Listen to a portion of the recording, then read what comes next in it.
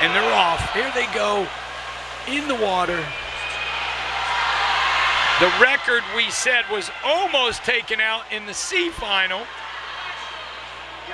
It goes back 43.56. Jack Dolan turning first in lane 5. Scott Buff 20.67, and he's got a great turn, right pushing it to the limit. So he got enough to go after this record. Look at lane 4. That's Hudson Williams. Oh, but look at that turn out of Buff. It's Buff. It's Williams. It's at the finish. It's going to be, yeah, it's Hudson Williams. 43.32. That's a new record. I believe he is breaking Jack Dolan's record from 2019. Look, man. Oh, yeah, Coach Braden Holloway is going to be happy to have this young man on some relays for the next 4 years.